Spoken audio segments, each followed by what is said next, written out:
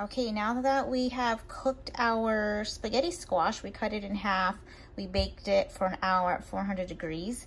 And now this is what it looks like. A lot of little spaghetti pieces. So now that our spaghetti squash is all baked, I'm just going to cook it in a pan for a little bit with some herbs and some garlic and salt and pepper, and with vegan sausage. We'll have it with a vegan sausage tonight.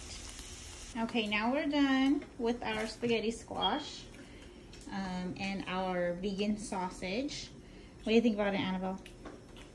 Good. Is it good? And let's see, what do you think, Ellie? You like it? Is it yummy? Oh, good for you. So with the spaghetti squash, we just added garlic and salt, pepper, herbs, but because it's shaped like, you know, spaghetti noodles, you can also add pasta sauce or Alfredo sauce. Tastes pretty good.